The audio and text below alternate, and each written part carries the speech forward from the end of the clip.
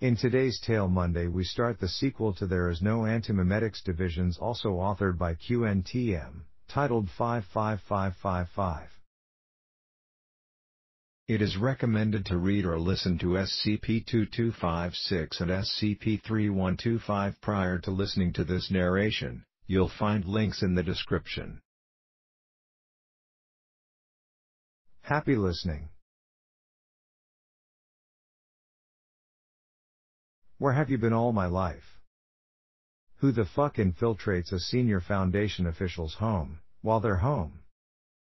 Marion Wheeler lives deep in coniferous forest, a long drive from the nearest major city and a long drive in the opposite direction from Site 41. It's late, last thing, and she's reading in bed when she hears the muffled, unmistakable click of her front door being unlocked. She looks up, and stares blankly at the wall for a second while listening to soft footsteps moving into the hallway. She marks her place and reaches for her Foundation-issued phone. She has no permanent security staff at home, the division is understaffed and trained operatives are in much more serious need on site, but the building and grounds have beefy electronic countermeasures. They, she discovers, have all been disabled, along with the sensors and cameras. She was not notified that this had happened. Whoever did it had a valid code. Who, though? The Foundation has enemies. True, the list of credible, motivated enemies is surprisingly short, and the list of groups stupid enough to try to kill or capture someone at her level is shorter. But it's far from empty, and it's not actually so hard a feat. Not too many people below 05 level are privileged to travel in motorcades. The real trick, the impossible trick, is to avoid unholy retaliation. But what if you really think you can? What if you've decided it's worth it? Wheeler triggers the silent alarm. She sets her phone back down on the nightstand and collects her gun. She rolls out of bed, tucks a few pillows in her place, moves silently to her bedroom door and stands beside it, listening and thinking. This door, her bedroom door, can't be opened silently. It creaks like hell, so if she goes through it she'll have to be ready to draw attention. There's an attic, but access is out there on the landing and, again, can't be operated silently. There's no alternate route to ground level other than jumping from the window, and someone has to be covering it. Even if she landed in the bushes alive, she'd still have to break the perimeter with a sprained ankle. A better question than who? Is how many? She may already be straight up dead, simply due to numbers. If the attackers tread cautiously and try to flush her out, she figures she can home alone her way through perhaps 8 of them before running out of luck.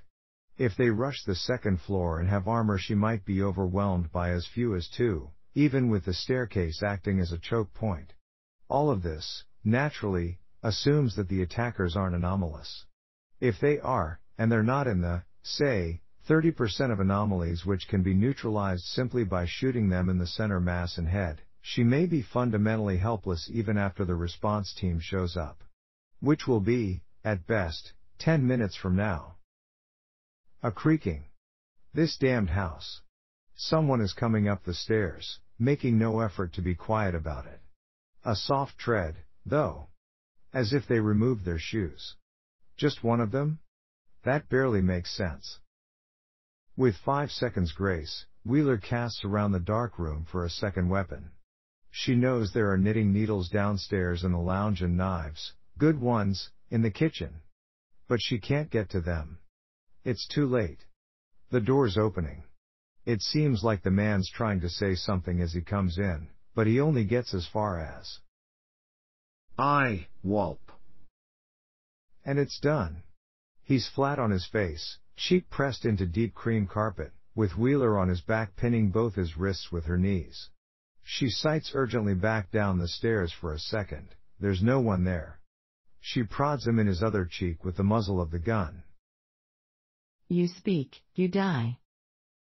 She hisses. You try to move, you die. She glances at the windows, checks the stairs again, listens intently. There's no sound. There's nothing to be seen. The man is 50, and lanky. He wears an expensive dark suit, tailored to his build. He has angular features, thick, graying hair and rimless spectacles, now quite possibly bent out of shape by their sudden impact with the floor.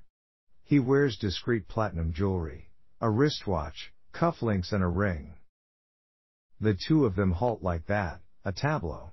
He makes no attempt to move, although he does look askance at Wheeler, as best he can given his dislodged glasses.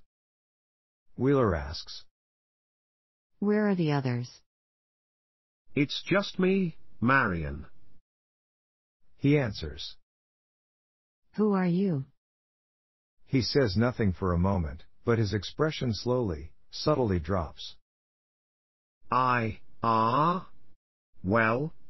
Well, it really happened, didn't it? I always wondered. Who are you? There is a monster which follows you around and eats your memories. The man says.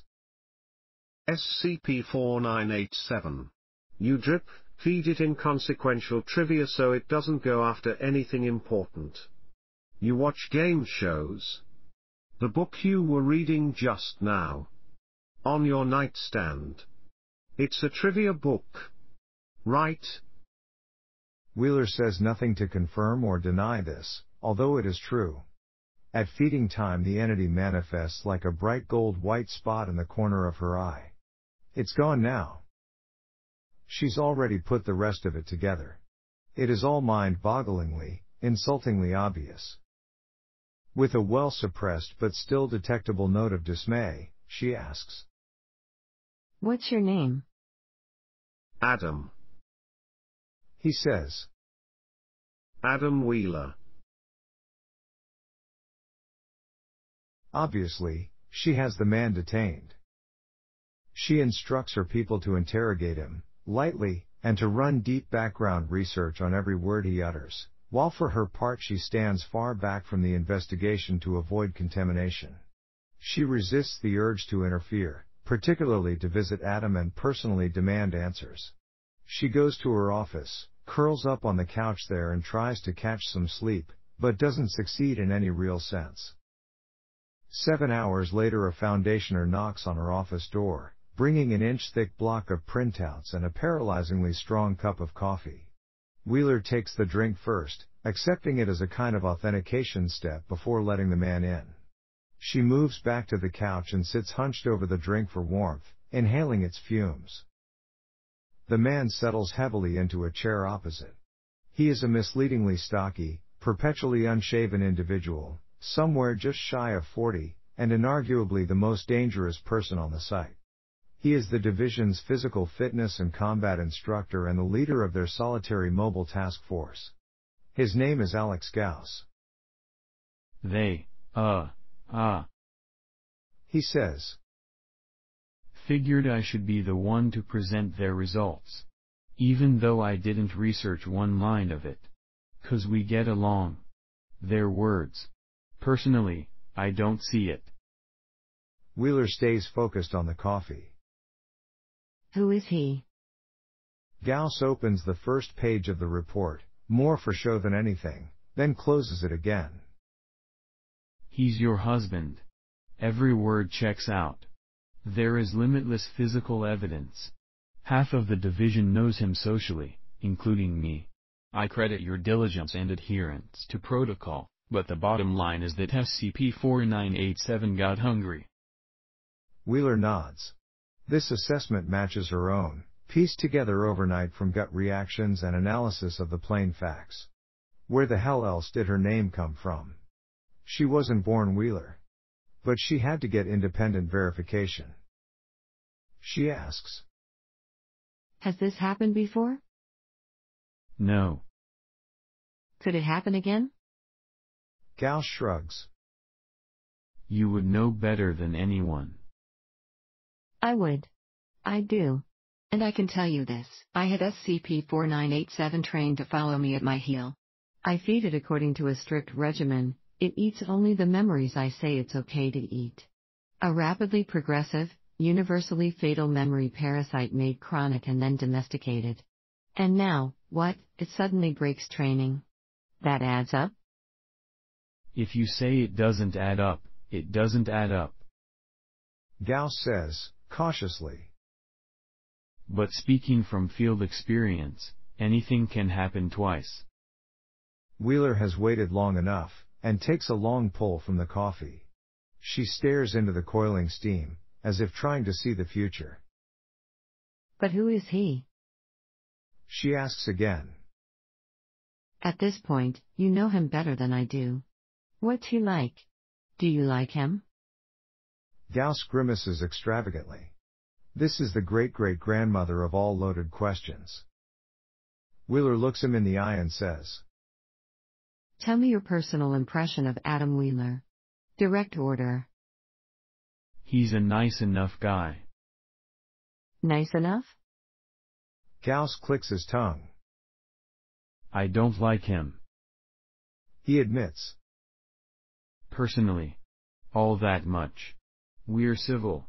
But he will always be a little bit too smug, and a little bit too clever.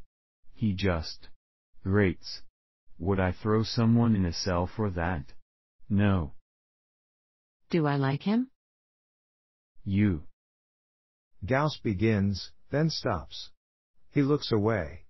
And over time, a soft smile develops on his face, one which Wheeler doesn't recall ever seeing before, not in a working relationship going back years.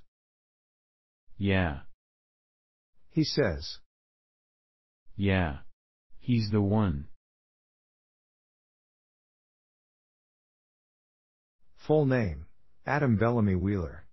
Born February 27, 1962 in Henge, Derbyshire, United Kingdom to Rosemary Leah Wheeler née Wist and Jonathan Jack Philip Wheeler. No siblings. Early education, Henge Church of England Primary School, Matlock All Saints Secondary School. Demonstrated great musical acuity from an early age. By age 16 had begun to be recognized as one of the most gifted classical violinists of his generation. Attended the Royal College of. Wheeler skips 3 pages.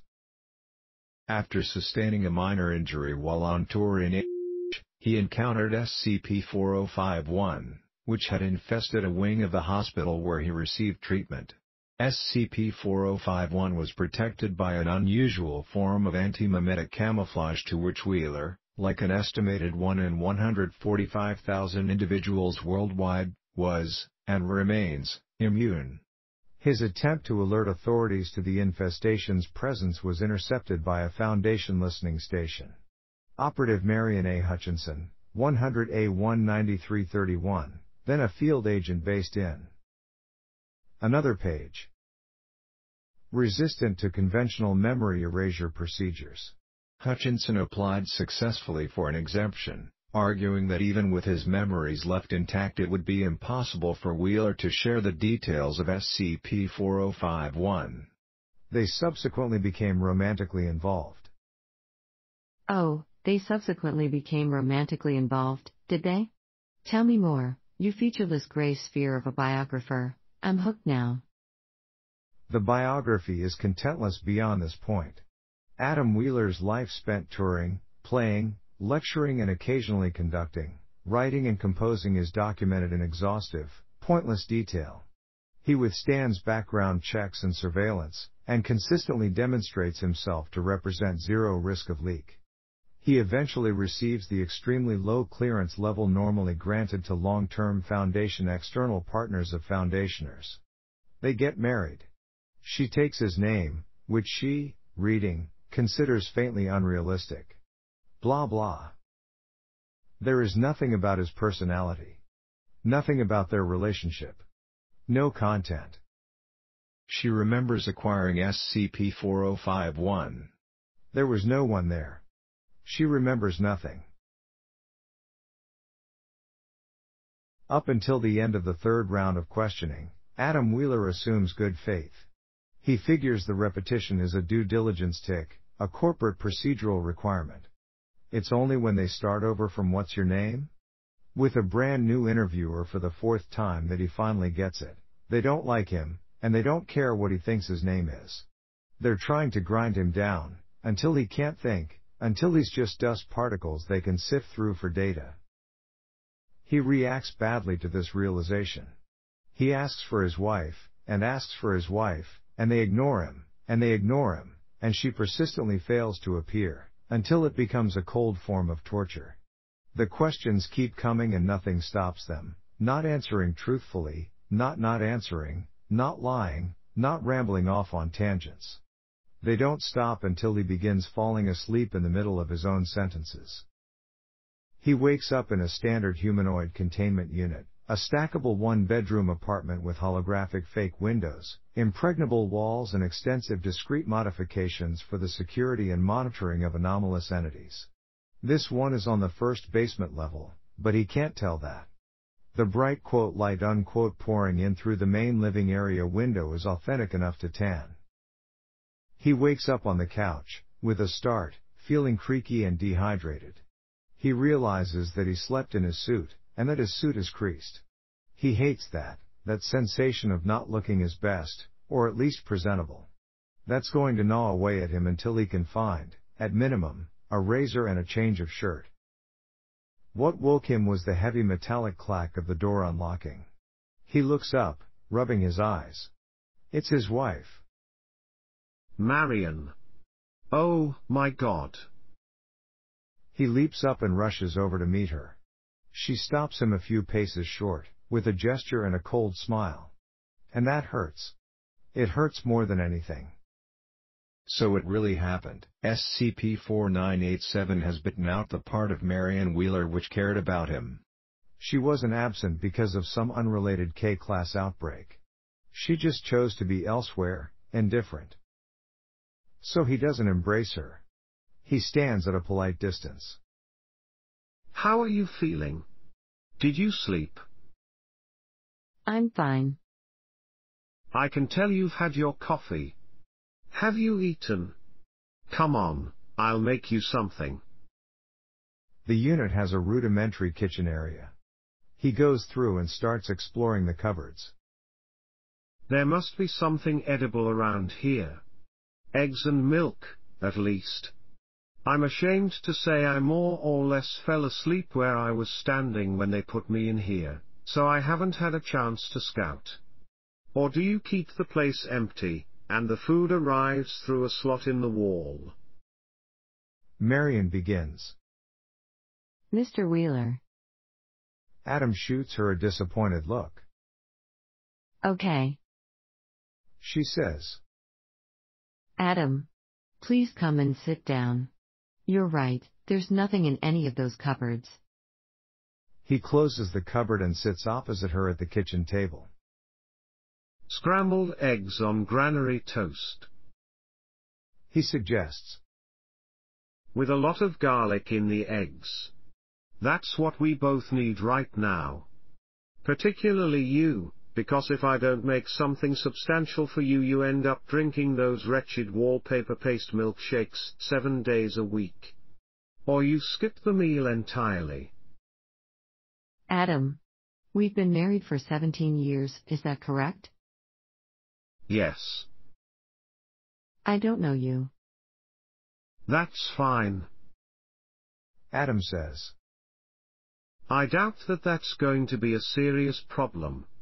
You've told me, many times, about your own people who've lost themselves in the work and had to bootstrap their own personalities a second time. You love watching it. It's like watching butterflies emerge from chrysalides. The best of your people can turn that around in 10 weeks. Imagine how fast it's going to be for you. No. Wheeler replies. Her tone is clinical, matter of fact. I'm afraid it's not possible. What's not possible? I can't begin a new relationship right now. Certainly not something as serious as a marriage. You have nominal clearance, you know what we do. I have responsibilities. I do not have time. This isn't new. Adam says, deadpan. It's pre-existing. No. Wheeler explains. That relationship is ended now, and we are somewhere else. Adam stares at her for a long moment, thin-lipped and far from happy. He asks her. What do you remember? The question is so open-ended that Wheeler doesn't manage to respond verbally. She spreads her hands slightly, the gesture saying, "What?" You don't remember me? Adam says. SCP-4987 also clearly ate the part of you which would care if you forgot me. And, additionally, the part of you which cares about brunch. What else have you forgotten?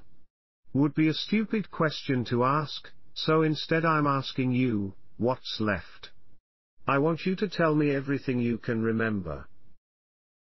Everything I can remember? Yes.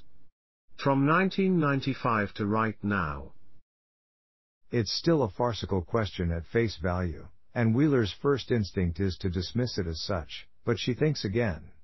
She thinks, intending to genuinely try to answer the question. And she finds gaps. There's a dearth of specifics. It's like being asked to say something and immediately forgetting all words. She says. I remember. Working. And driving home, and then sleep, and then driving back to work. Big, hostile buildings. Drug regimens, containment procedures, endless piles of opaque numbers, personal fitness drills. Running. Calculating. Never, ever stopping calculating. She remembers, with unfair clarity, a large variety of extremely bad dreams. And other than that, nothing. A huge, deep, ragged-edged black pit. Adam says. You remember nothing good, do you? Nothing good at all. When you come home, on the nights you make it home, you are ready to fold up. It has never been an easy job, but these past few years have been the worst they've ever been, because you're coming to the conclusion of something gigantic. You have explained to me how it is that you can never tell me, really, what it is that you do, without the act of you telling me killing me. And I couldn't stand that at first, and I still hate your job and I think it's a monstrous farce, but I trusted you in that. And I stopped asking. But I can tell, from the rattle in your hands and the things you don't say, and the way you sleep, that there is some kind of war going on back here. And you're losing people to it? And you're almost at the end.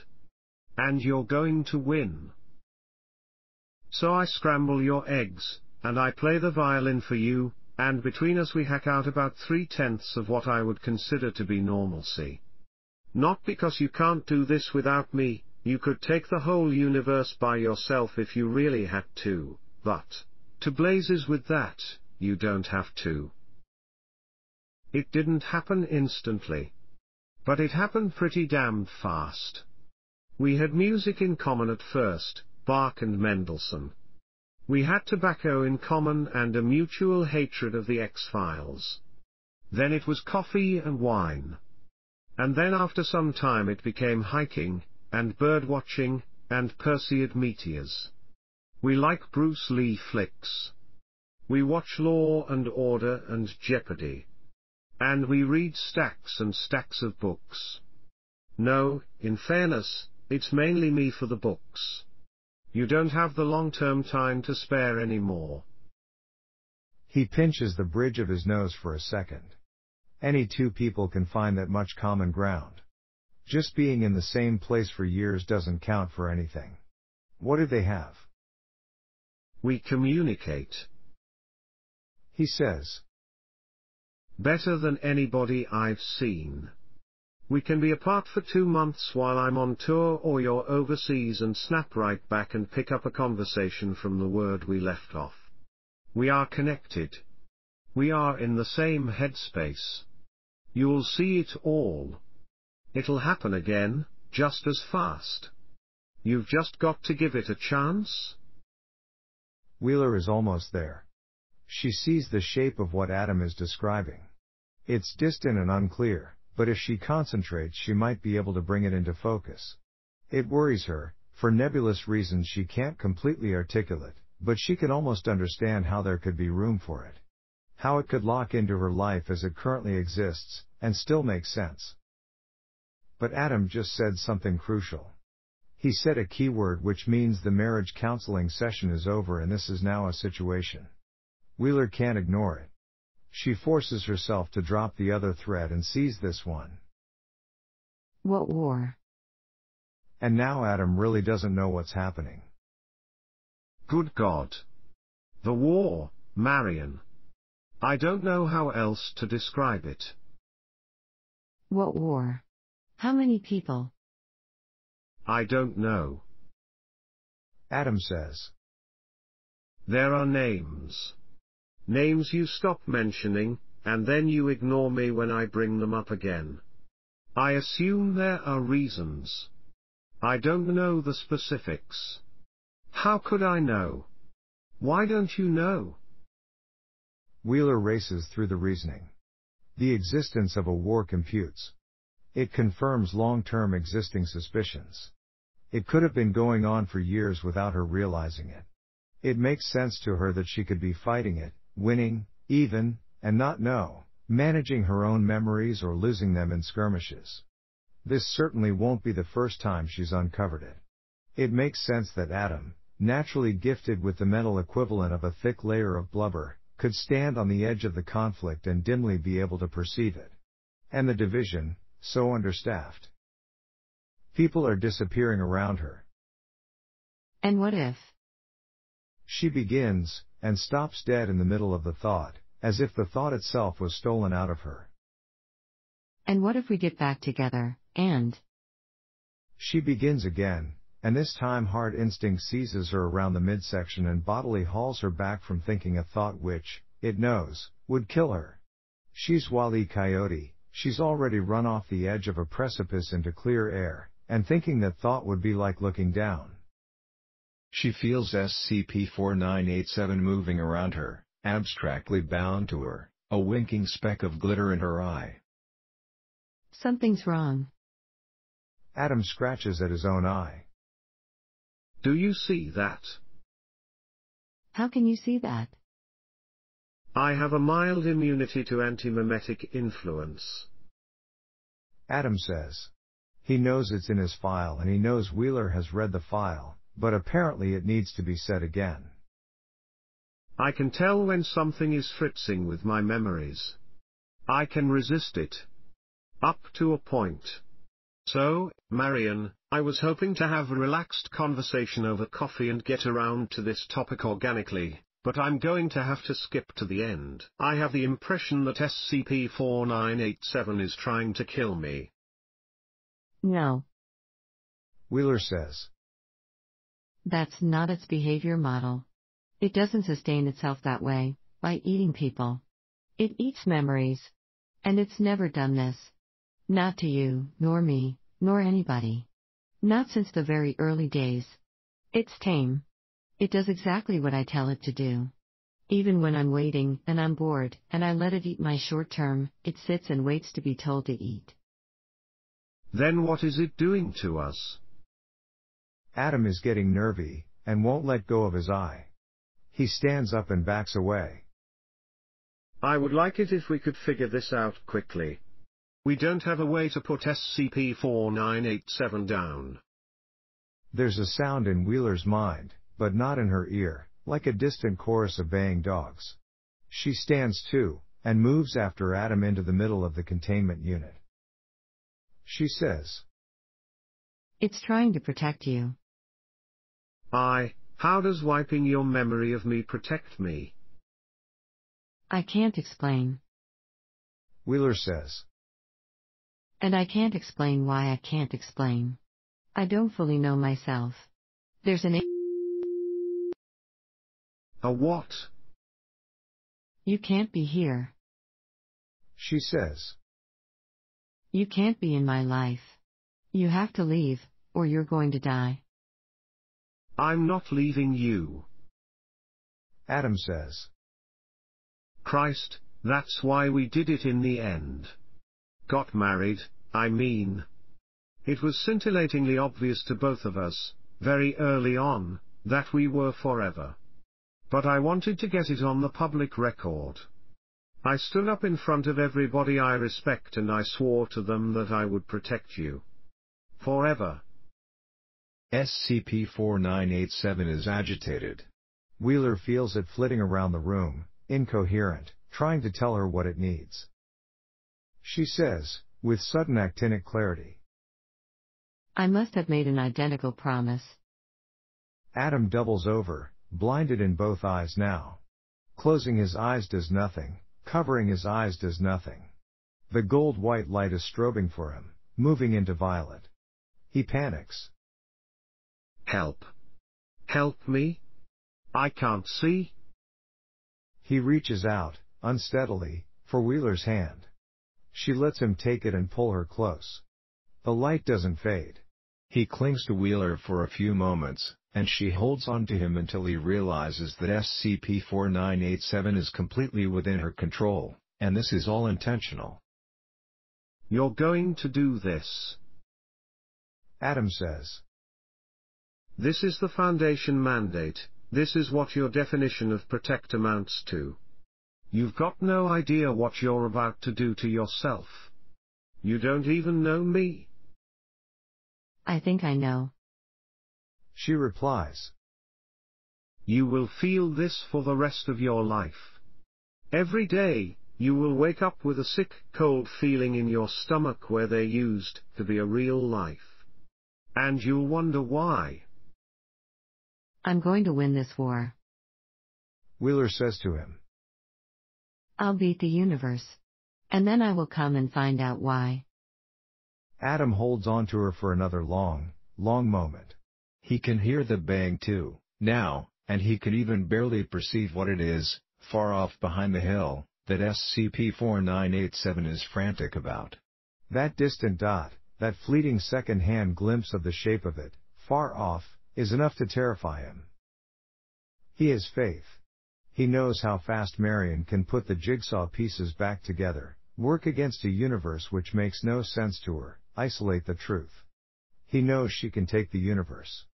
But a sharp misgiving jabs him in the stomach and he can't stop himself saying. And what if you lose? She kisses him. It's a stranger's kiss, there's nothing there Adam recognizes. He breaks off, unsettled. It's a whisper now. What if you lose? Wheeler exits the containment unit. She slams and deadlocks the door with a single movement. The heavy metallic crack makes the whole building shake. There are people outside. Gauss, Julie Still and a few others, comparing notes. They look appalled. Fill in his backstory. She tells them. He was never married. Relocate him to where I'll never find him, incinerate all the evidence, then report to me for surgical memory erasure. I'll do myself last. Gauss looks as if he has an objection. She stares him down. My husband's dead. She says. Thank you for listening. If you have any feedback, suggestions for tales for us to narrate or just have something to say, feel free to leave a comment below.